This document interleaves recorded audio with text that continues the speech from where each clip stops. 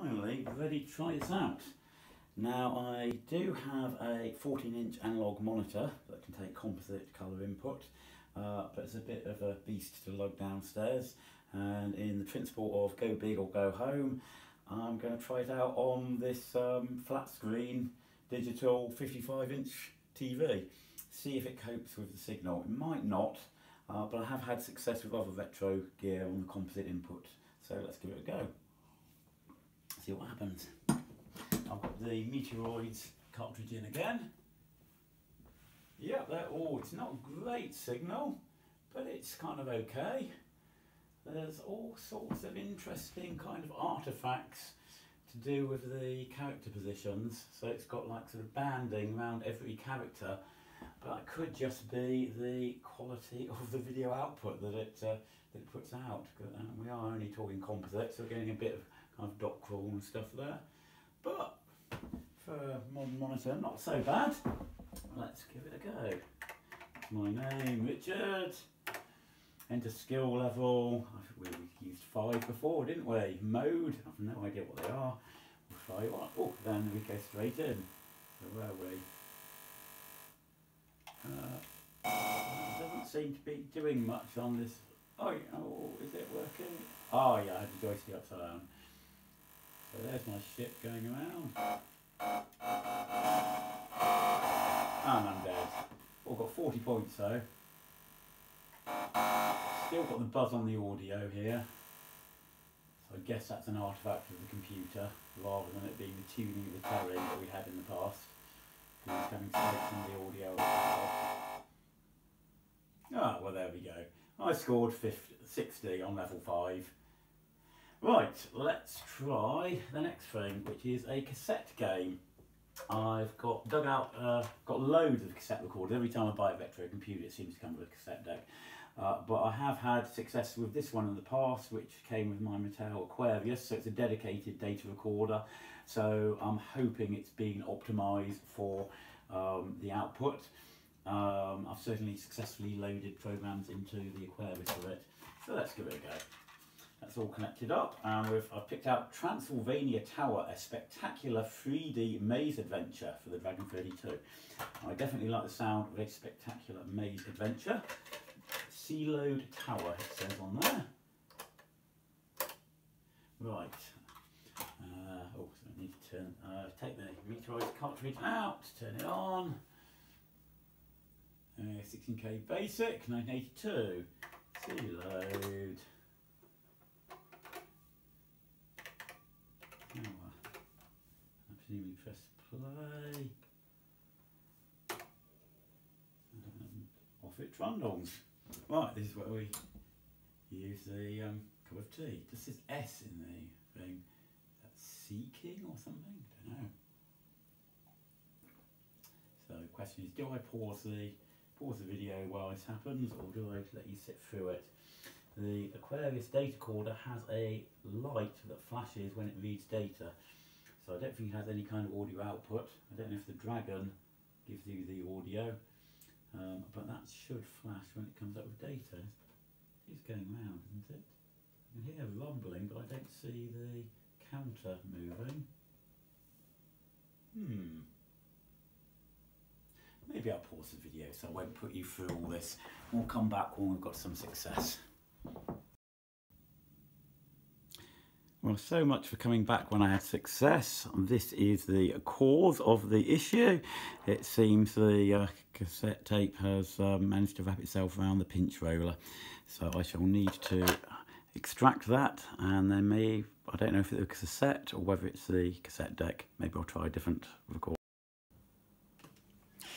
I'm having moderate success in getting this out.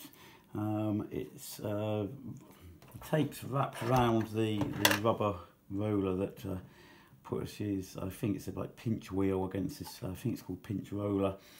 I can't remember which is which. What I'm doing is I've got it unplugged so it doesn't go round, but I'm half pushing the play button down, and then I'm moving the wheel backwards with my finger with the tape, and that's loosening the spool, and then I can pull out a little bit of tape at a time. I'm hoping I may be able to get this out, maybe save the tape. We'll see. Okay, I'm giving up. I'm going to take this apart.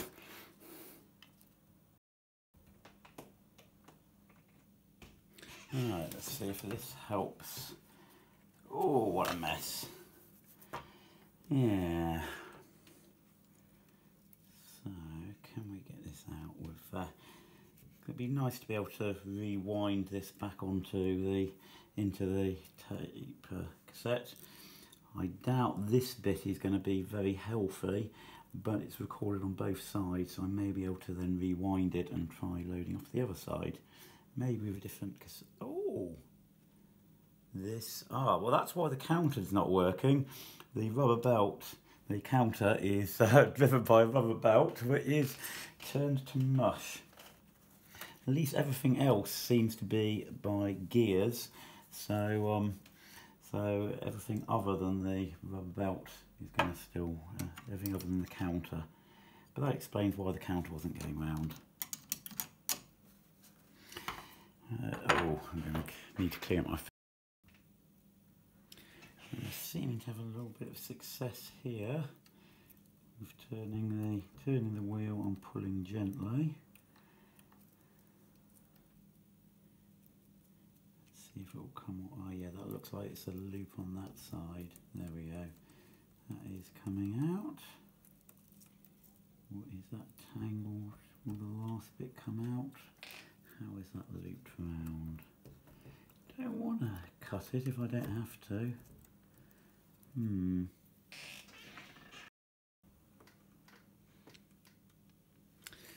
So unfortunately the tape has snapped.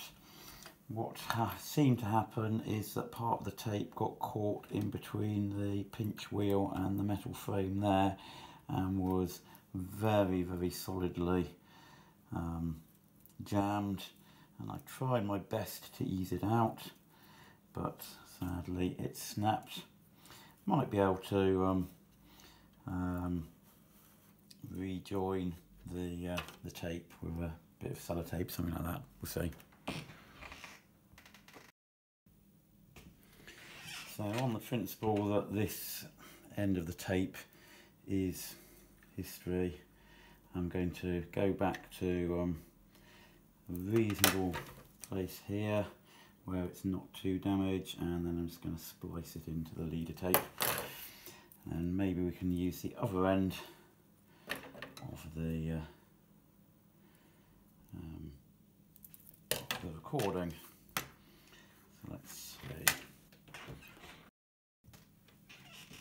I've cut them both at the same angle.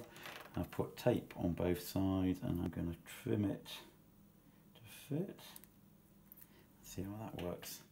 It must be a good 30 years since I've tried to splice cassette tape. I haven't got them quite straight, but this part of the tape will hopefully never get played anyway. It's just enough that I can do it on the take-up spool. And here we have the culprit, this rubber washer, which is sadly split, and that should be going round that wheel there. So that wheel engages with the centre of this drive cog, and then friction turns this. And so I'd either need to get another one of that, or I might be able to glue it on there. I'm not sure if that's worth a repair today. I'll see if I've got another cassette deck that I can get working though, because it'd be nice to get a cassette game loaded on the Dragon. So here we have a few of my other data cassette recorders that came with various machines. I think the Alba came with my TRS-80. I can't remember which one this Bush came with. This Toshiba came with the Toshiba MSX computer, and it was bundled with it in the box. I just tried plugging this in, and it seems to be working okay. So here you can see, as well as the roller going around, the take-up spool's going, and fast forward and rewind seem to work. It's got a tape counter, it's got volume control and remote socket, so let's give that one a go. And indeed here you can hear the software.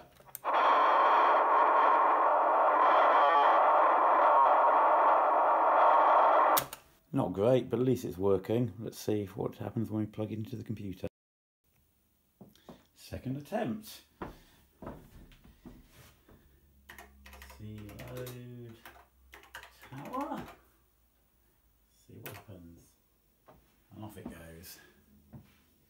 Got S in the corner. And is that actually going in? Yeah, it's flashing the S in the corner. So this thing has a monitor thing. That's great. So this is designed for a data recorder. So as well as feeding the sound out through the earphone, it also put it through the speaker if you've got it in monitor mode. So that's great for loading programs on old computers. I wonder how long this is going to take. I'll pause for a moment. Well, that just abruptly stopped and shut off the tape, which suggests that the bit of tape that I cut off had the tail end of the program on it, and sadly I think that tape is now dead. So let's try another program. So now I'm trying the next game, which is this, Fantasy Fight.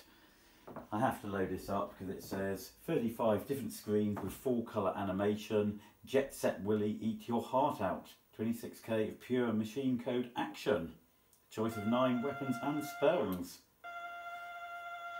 So let's see if that works. It even comes with a little keyboard overlay to tell us what we need to do, although I'm not quite sure what all those mean. And it also comes with this manual that is, oh, and we get a loading screen, excellent. So this manual, which is one of the smallest print manuals I've seen. This is really, really tricky to see. So it says loading time about 3 minutes. Let's come back in a bit. Just, my cat doesn't seem particularly impressed with this noise. Dear dear. So here we've got the Fantasy Fight game. Seems to be a kind of like screen-based exploration game.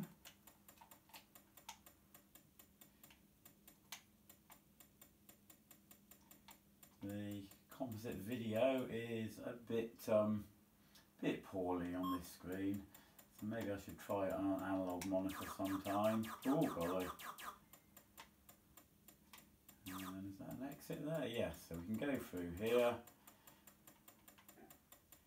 I'm not quite sure what I'm supposed to be doing.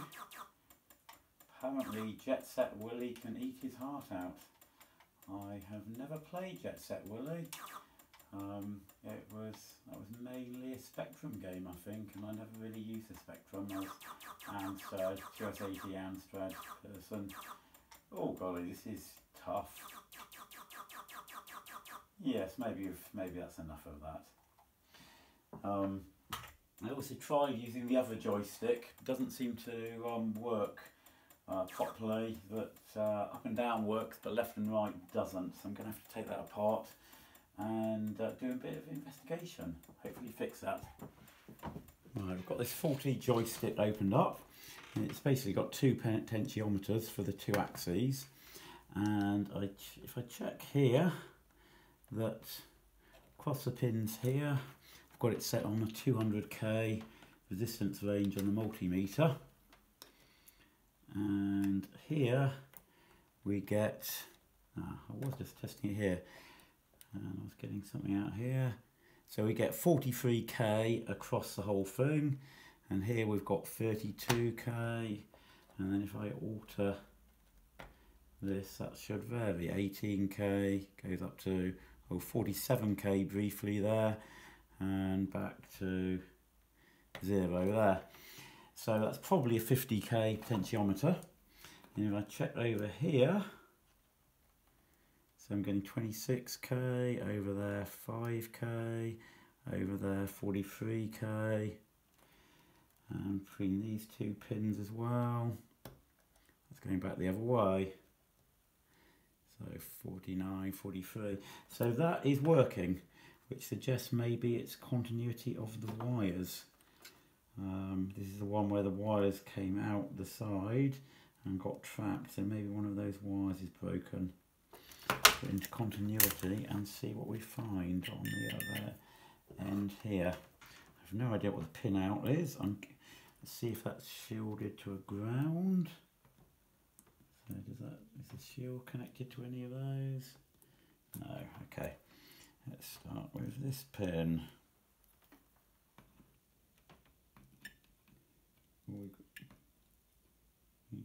Something there? Or was that the ground?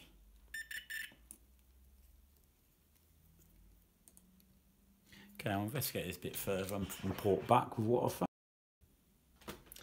I've investigated this.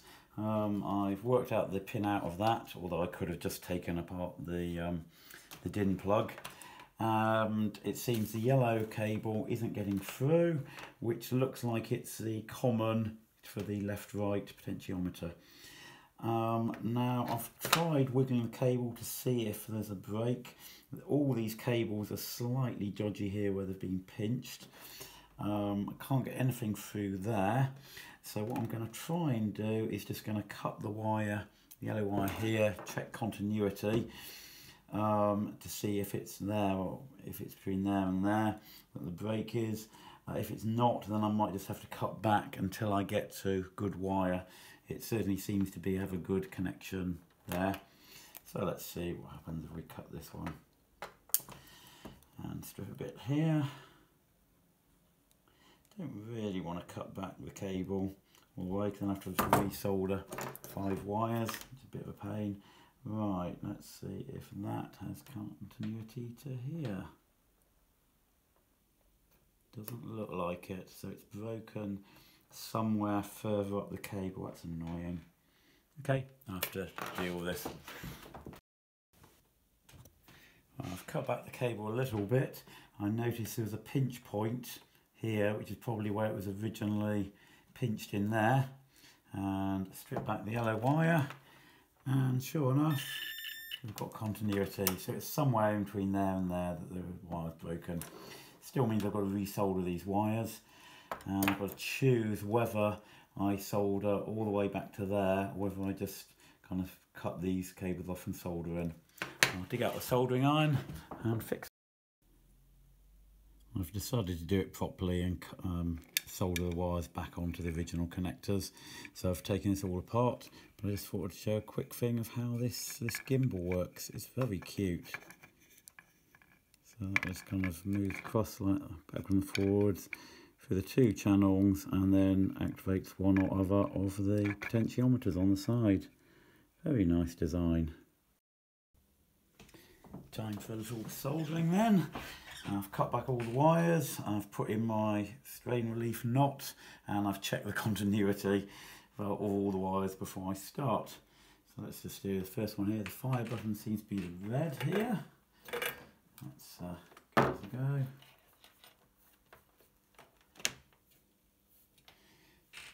See how easily the old one comes off. There we go. Let's tin the new one. That was red. Make sure I remember which is which.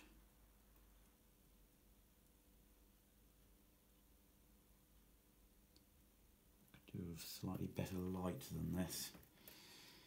My eyes aren't so good any longer, and I find soldering quite awkward. Should be enough.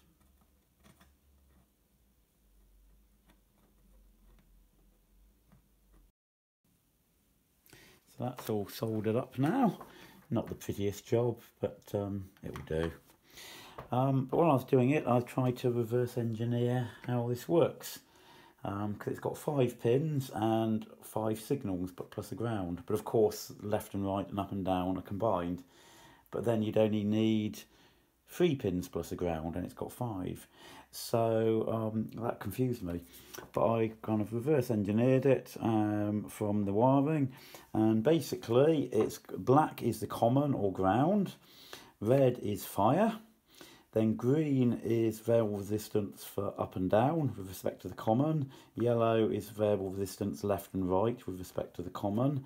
But then white is connected to the full travel pin on the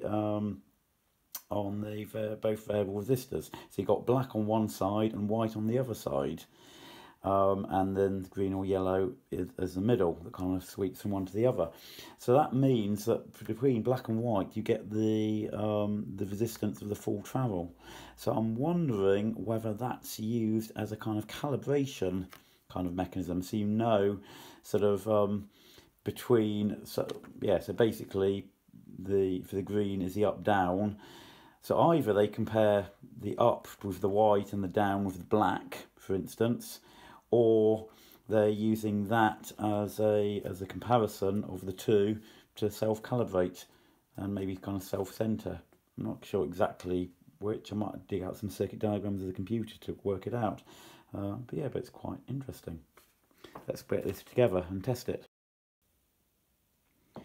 Back to test these. I'll switch back to the Meteors cartridge because I know that uses the fire button, so I can test the fire.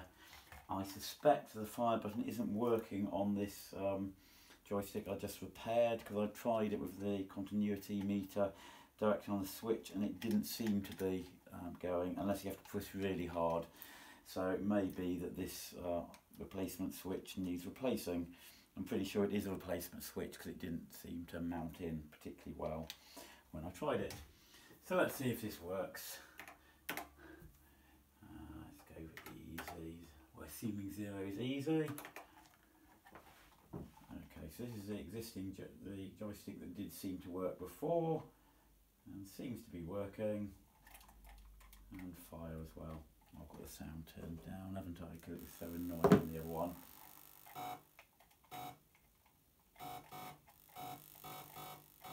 So this is moderately controllable.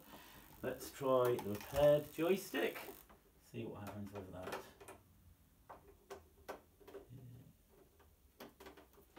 Right. Oh, it didn't seem to like having that plugged in while I was playing. Let's try resetting.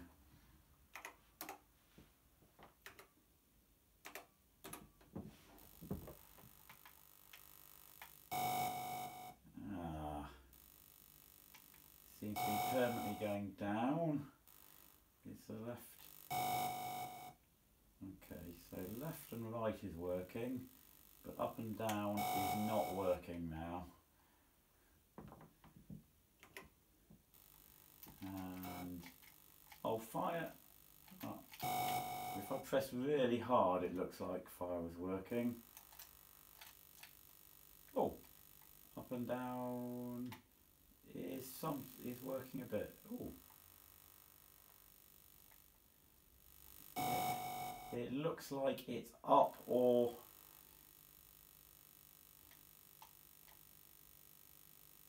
I think the calibration is maybe slightly off.